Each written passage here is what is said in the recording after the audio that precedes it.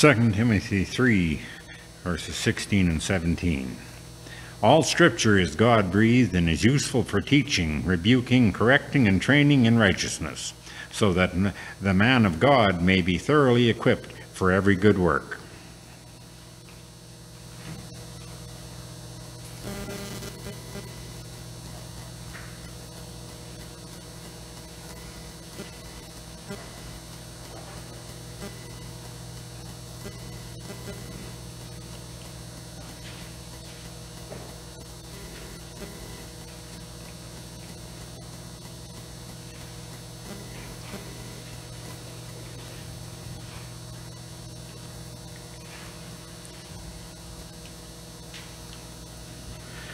Thank you, Terry, for reading God's word for us this morning. Let's pray. Lord God, we thank you for these words you've given to us to study this morning that speaks of your word. Lord God, we pray that you'd speak to us in this time now. Open our eyes to see you, Lord God, and open our ears to hear from you. And give us the courage to put into practice what you teach us this morning. For these things we pray in your name, Lord Jesus. Amen. This morning we resume our series finally on our statement of faith. And today we're looking at our second statement of faith, and it's in regards to the Bible. And we'll actually read that statement in just a moment.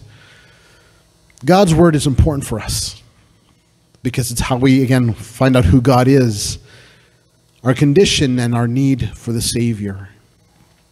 There's a story told of a pastor named Joseph Parker, who one Sunday after he had given the sermon, one lady from her church came up to her and said, "Dr. Parker, I want to thank you for your sermon this morning. You do throw such wonderful light on the Bible, Doctor. Do you know that until this morning, I had always thought that Sodom and Gomorrah were a husband and wife?" Well, if you don't know, Sodom and Gomorrah are not a husband and wife. They're two cities that were destroyed as a result of sin. And it's funny because, and it's sad at the same time too, because it speaks of how a lot of people in the church today don't know God's word. I've talked to many atheists and heard many atheists on different shows talk about how Christians don't know their Bible. Most of them haven't even read it once. And I'm afraid to say that most of those atheists are right. That there are a lot of Christians who have never read through the whole Bible and doesn't know what the Bible says, as we can tell from this little story. It's important for us to know God's word, to study it. Are we going to know everything about God's word and in God's word in our lifetime? Probably not. But we can work towards that still. We can allow the Holy Spirit to teach us in his word, as we'll see this morning.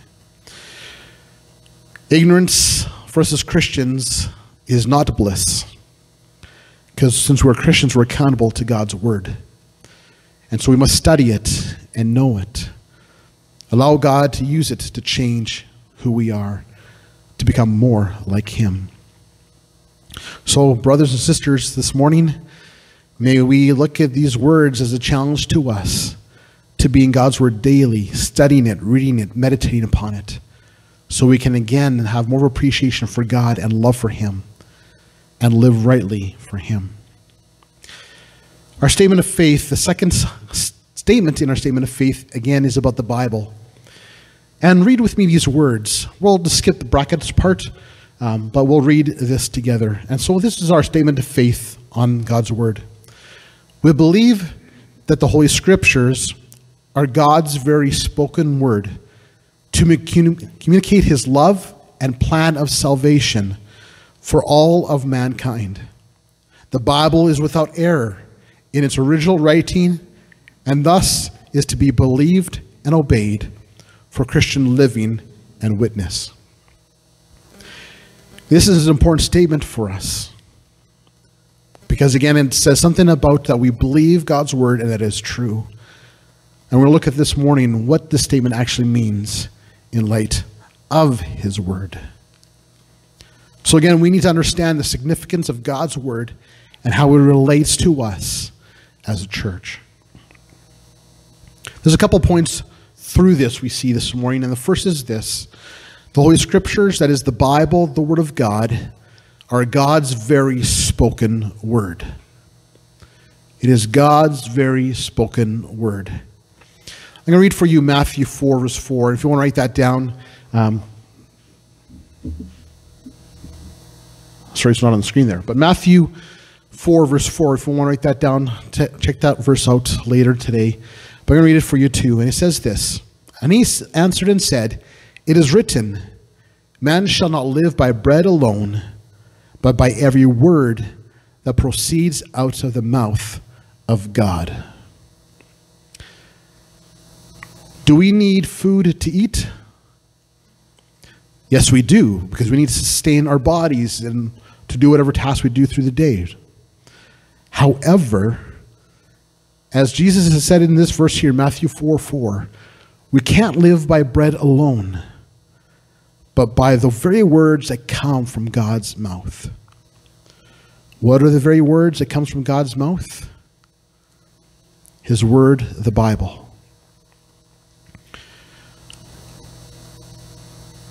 One person once asked and said, "I wonder what God thinks about." And the reply was, well, we know what God thinks. That's why we have his word, the Bible. The Bible comes from God. He inspired the biblical writers who wrote the Bible. They inspired him with his words to be recorded to all of humanity in order to know him. Every word in God's word is God's word to us. Right from Genesis 1, verse 1, right through the end of Revelation, all these words are for us. Now, yes, we need to understand the Old Testament was written at a period of time to the Jewish people, but we still have it for us to, again, see who God is and his character. And then the New Testament is written to all of mankind for salvation and for us as the church to become the church and to be the people that God has intended us to be before he created this whole world. But the Bible is penned by men. And some people say that, well, the Bible is written by some men, and some go so far as to say it's desert people and goat herders and sheep herders. Well, that's a faulty argument, for one, because, well, maybe some of them were sheep herders. David, who wrote most of the Psalms, yeah, he was a sheep herder for a time. Desert dwellers, yeah, some of them dwelt in deserts for a while. Elijah did for part of time. Well, he's not a biblical writer, he's a prophet that was written about. But some of them lived in the desert when they wrote part of God's word. But the point is still, it's God's word. Doesn't matter who actually penned the words, but it's still God's word, because God gave the words to them to write. It's important for us to understand. Now, in seminary, they taught us that, well, the biblical writers, they wrote it in their personal style, and God inspired them to write it, so it's not exactly God's exact words, but it's the point that God wanted to get across. And, well, I don't think that's true of God's word. Yes, God used the writer's style, but it is still God's words to us. I remember when we lived in Winnipeg, there was a chiropractor that my wife and I went to. It was kind of neat. It was actually this kind of kitty corner from our church.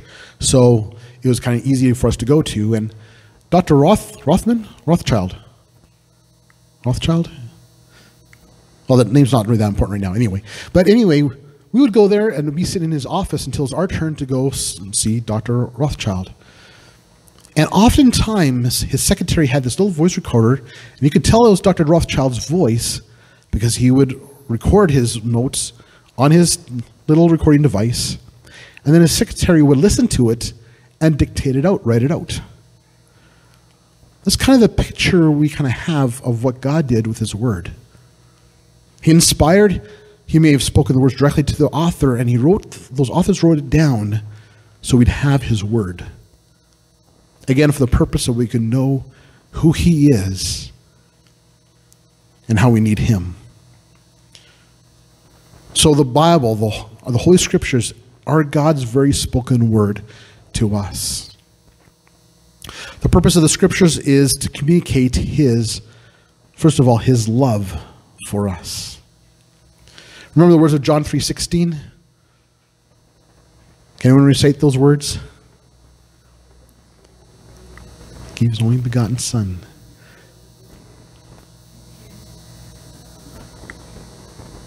Yeah, shall all perish but have eternal life. Yes, you got it. Good. See, John 3:16 is more than just a card at a football stadium, right? John 3:16, the words that speak to us, the purpose of God's word is to show his love to us. Secondly, the purpose of the scriptures is to communicate his plan of salvation for all of mankind. Just a word of clarification, though. When we say the word mankind, we mean all of humanity, male and female. Okay? I want to make sure that's clear, because sometimes people get a little offended. Oh, what about womankind? Mankind is everyone, okay? God's word, the purpose of his word is to communicate his plan of salvation to all of mankind. We see in the Gospels, the first 4 books of the New Testament, Matthew, Mark, Luke, and John, the gospel story of why Jesus came, his life, his death, and his resurrection. It shows his plan of salvation.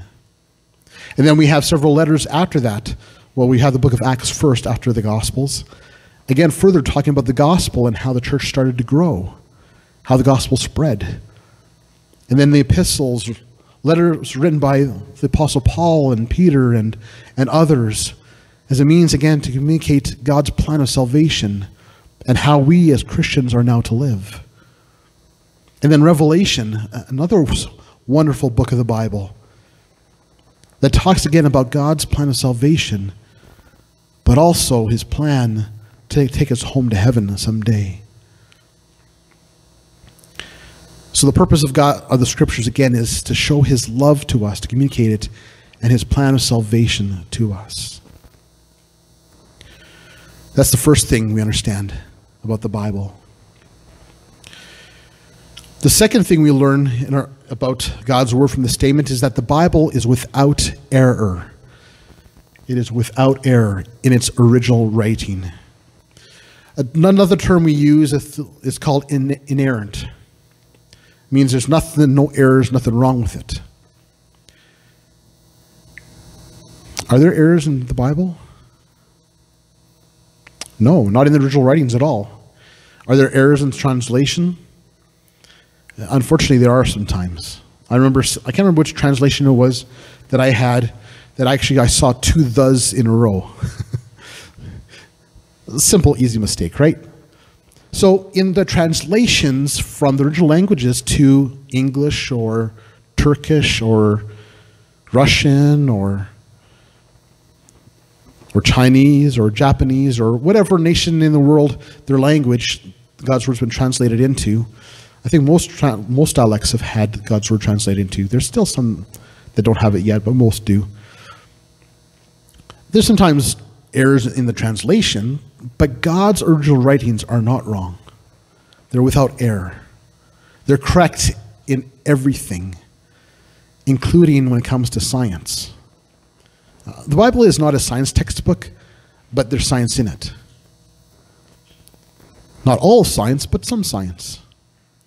And it's hard for some people to believe and understand, because some people have believed some really weird things about science. Things that are contrary to God's word. But God's word always stands true. And as scientists continue to study science, they will eventually at some point realize that God's word is true in where it claims scientific knowledge. We have what's called autographs. Well, we don't have any in hand now anymore.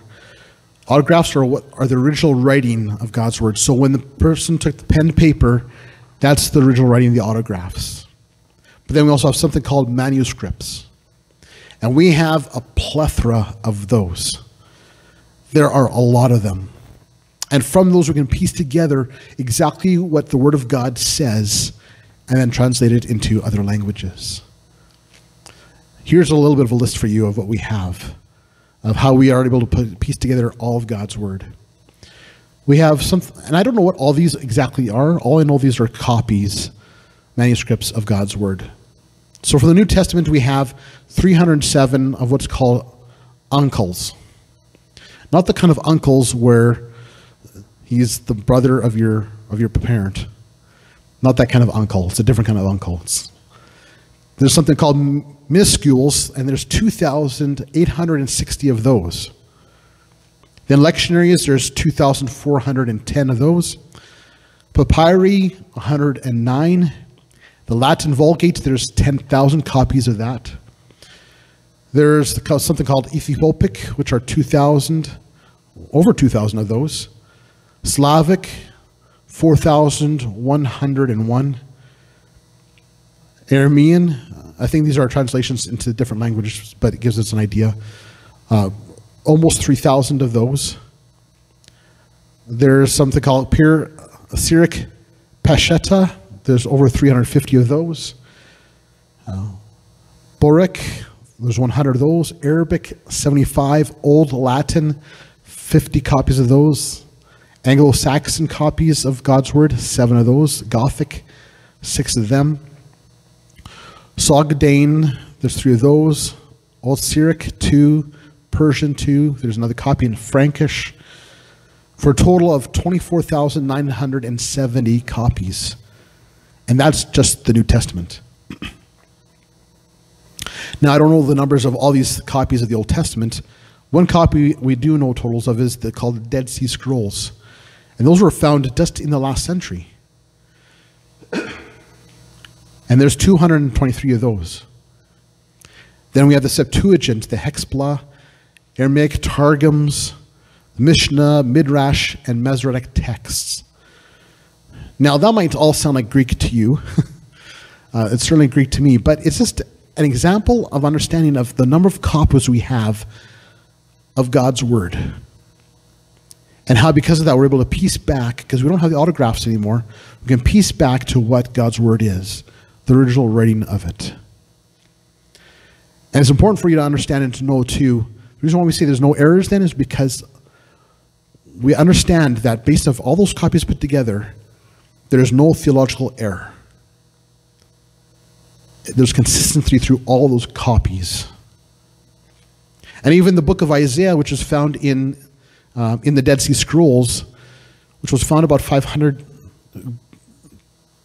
the oldest copy goes about 500 years from when Isaiah was originally written. So that's pretty close to when Isaiah was originally written. So we have all these manuscripts. Do you know what other book is the next closest book to have the most manuscripts of? No idea, right? Because it's one you might not even have heard of. It's called the Egyptian Book of the Dead. And the amount of copies, I don't know the exact number right now because I don't have it written down. What I do know is that the amount of copies are not even nearly close to what we have for the copies of the Bible. Here's the other thing about the Egyptian Book of the Dead. It is not a theological book. It's not a religious book at all. It's a book of spells. And that's the oldest book we have in antiquity with the most copies after the Bible. It's kind of a saying that says, he who has the most copies wins. The Bible wins. We know and can see how closely God's Word has been preserved from when it was originally written to what we have now. So there can be no doubt for us as Christians that we have God's complete Word to us. It hasn't been changed like some people say it has been. No, God's Word has been preserved and will be till the day He calls us home to heaven.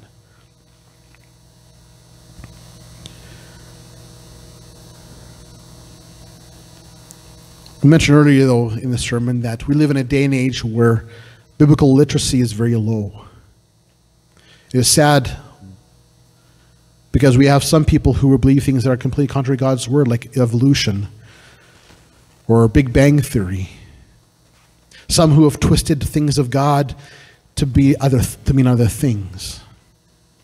I saw a little comic strip not too long ago because I was having a conversation with someone online about God's word being true, and this person had mentioned this comic strip. And this comic strip shows a picture of Jesus talking to his disciples, and Jesus saying to his disciples, "Oh, you look to the Bible for the definition of love, but I define love and then read the Bible."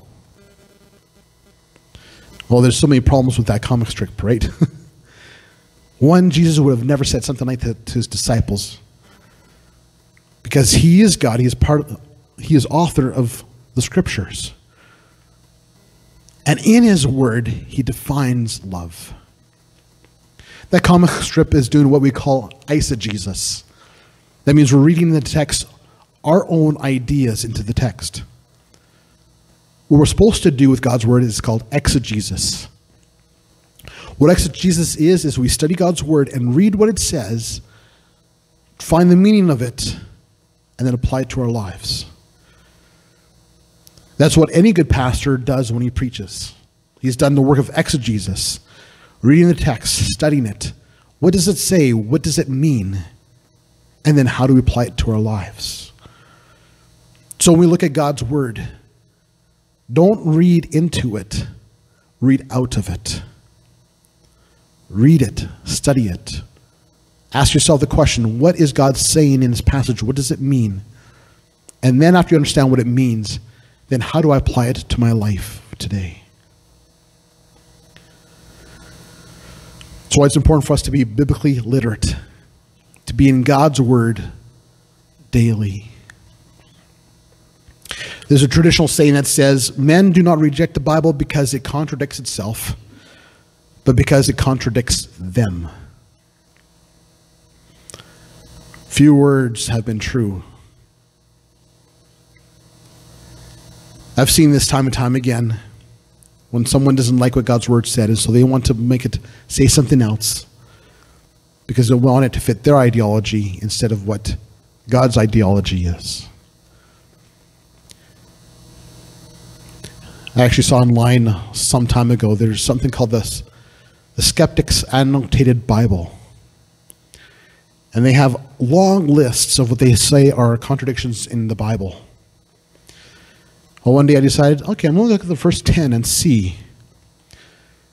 And I tell you, it didn't take more than 10 minutes to study for each of those 10 questions to find that they had misused God's word. Because they didn't understand the context. They didn't understand what was being said. So we must study God's word, but we must study it properly. Here's a couple things about God's word not being in error.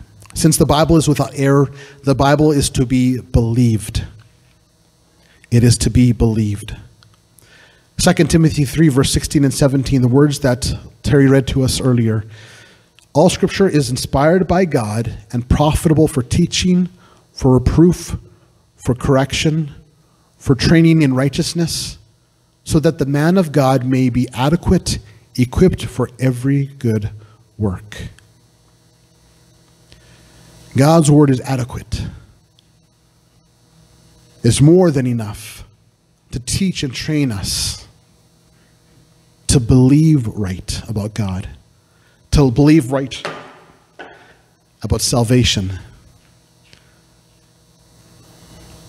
We have many people who believe some really false things about God. And there's some people who believe a lot of false things about salvation.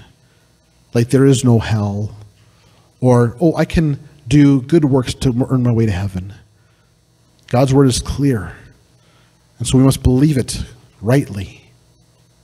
And believe what it says about God because it is his words to us so we can know him. So God's word is to be believed. Second part of this is that since the Bible is without error, the Bible is to be obeyed. It is to be obeyed. As we read 2 Timothy 3, verse 16 and 17 a moment ago, it speaks to that. We're to obey God's word. We believe it, then we also obey it. And then Psalm 119, verse 105 says this, your word is a lamp to my feet and a light to my path. That's a wonderful psalm to memorize. Your word is a lamp to my feet and a light to my path. Have you ever gone out when it's dark? Maybe you lost something in your vehicle and you had to go in and try to find it. And maybe the lights in your vehicle didn't work. You probably used a flashlight then, right? A flashlight to be able to look in the vehicle to find what you're looking for. Or maybe you're walking out in the dark one night and maybe you're at camp or something like that, or gone camping and it's dark outside and you can't see. You take out a lamp of some kind, a flashlight, or maybe a Coleman lantern, and so it can light your path to see where you're going. God's word is like that to us. Remember during our children's moment we mentioned what an acronym for the Bible is? Basic instructions before leaving earth. We're all going to leave earth someday. It's a matter of where we're going to go, heaven or hell.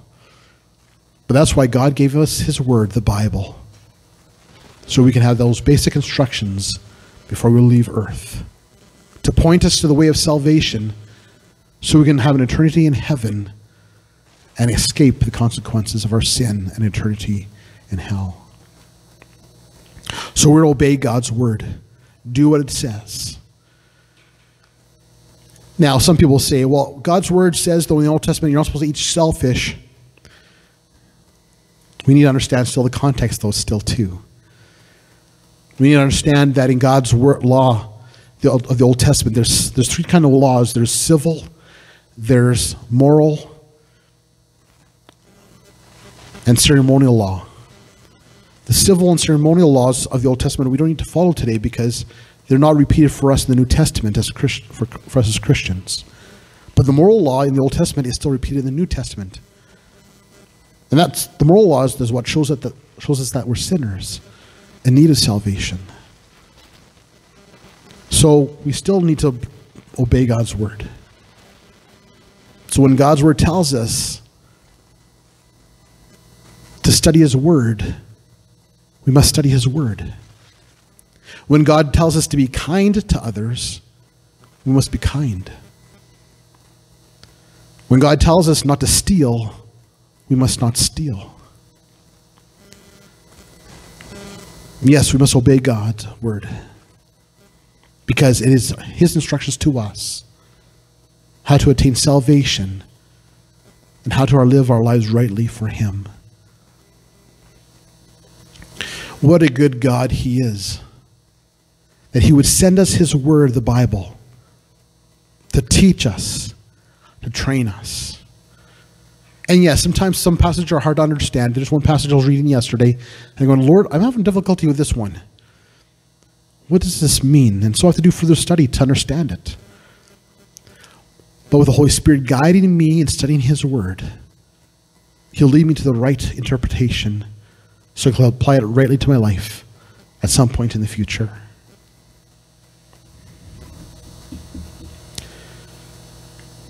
God's word is so important for us as Christians. I've heard some people say that, oh, you Christians, especially you evangelical ones, you guys worship the Bible. No, we don't worship the Bible. We worship the God of the Bible. This is his very words to us. That's why they're so dear and important for us, because it is his love letter, as some have said, to us. And so that we can know that God is a holy God who is loving and who is truth, who is willing to take the place of us on the cross for our sins so that we can fully know him and be saved from the consequences of our sins. So as we've read in our statement of faith this morning, our second point about God's word, that the Bible, the Holy Scriptures, are his very spoken word to us. And they are without error in its original writing. His word is to be believed and to be obeyed. Because if we love God, we must want to obey him. Because as Jesus has said, if you obey me, if you love me, you'll obey my commands. So may we as Christians believe his word, the Bible. May we read it, study it, meditate upon it, believe it, and then obey it. Here's some words that were written by Edward Farley. from a magazine called Theology Today in his article, Can Church Education Be Theological Education? Here's what he writes.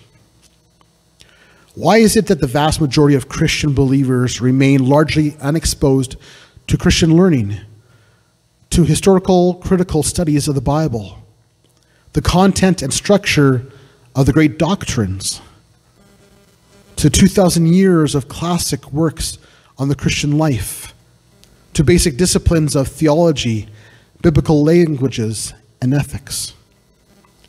Why do bankers, lawyers, farmers, physicians, homemakers, scientists, salespeople, managers of all sorts, people who carry out all kinds of complicated tasks in their work and home, remain in literalist elementary school level in their religious understanding? I'm going to pause there for a second because there's something here he says I disagree with.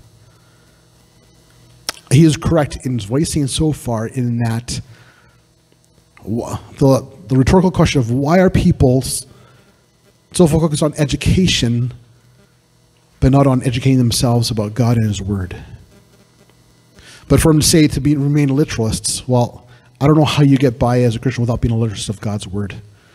Now we understand there's certain parts in God's Word that are allegorical or figurative, but the language in God's Word tells us when that's the case. Otherwise, God's Word is literal, okay?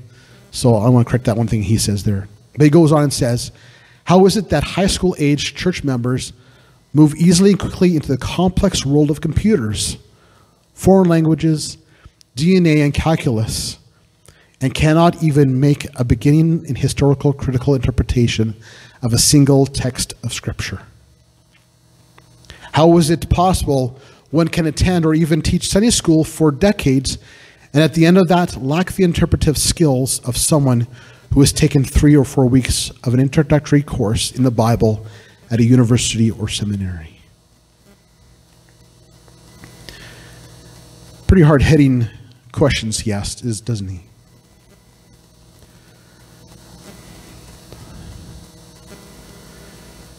Brothers and sisters, we must study God's Word. And if we don't know how to study God's Word, we need to be trained in how to do that. When I was in Bible college and seminary, I swore to God, I said, Lord, since you're calling me into the ministry, my promise to you is that wherever you call me to go, I will teach people how to study your Word. Not just to teach it, but how to study it. My youth pastor took a little bit of time with me with that. One week, our Sunday school teacher, who was a fellow student at the Bible college I was about to go to, I wasn't there yet, but he had asked me, because it'll be between high school and college, he said, would you teach Sunday school for the next 2 Sundays? I'm going to be away. Would you be willing to teach for me? And I was honored at that request. I said, sure, yeah, I'll do that. And around my youth pastor said, let's get together then. Before you do your study, let me talk through with you how to study the Bible in order to teach it. So he equipped me to study. And then I went to Bible college and seminary and learned further how to study God's Word properly so that I can teach it and preach it properly. I asked myself the question when I was in seminary and Bible college, why is it that so many people in the church don't know how to study God's Word? And the simple answer is because pastors and Bible teachers haven't been teaching other Christians how to do it. I don't know how long each of you have been in the church, but I want to apologize to you for pastors who may not have taught you how to study God's Word. And don't get me wrong, this is not to hack on other pastors. But it's important for us to understand how to study God's Word. And it's my commitment to you as your pastor that if you're willing to be trained in how to study God's Word, I will train you how to do it. So that we can live out this statement of faith that we've looked at today. So we can understand what God's Word says. Like the saying says, give a man a fish, he eats for a day. You teach him how to fish, he feeds for life. Brothers and sisters, we must feed on God's Word for life. So we must study God's word, know how to study it, and apply it to our lives daily. After all, again, God's word teaches us. His word teaches us about salvation and about who God is. Here's the challenge for you this morning. 3 challenges I want to give to you. First is believe God's word. As you read it, as you study it, believe it, because it is God's very word to you. Second point of action is learn how to study the Bible. Again, if you don't know how to study God's word, come to me and I will teach you how to study God's word. We'll go through this big term called hermeneutics. You might wonder what that means. No, it has nothing to do with someone named hermeneutics. No. It's the term we use in regards to the science of how to study and interpret God's word. So we'll look at how do we read a text? How do we study it? How do we go back to the original languages so we can understand more clearly of what God's word says? The third point of action is this: read and meditate on the Bible. There are wonderful books out there to read, wonderful books even about the Bible and help us understand the Bible better. But far better to be in God's word, reading it, meditating upon it, studying it, so that we can allow it to change who we are to be more who God wants us to be. Here's the encouragement to you. The Word of God is where we find the hope of God for all of humanity. You want to find hope in these dark days? Read God's Word.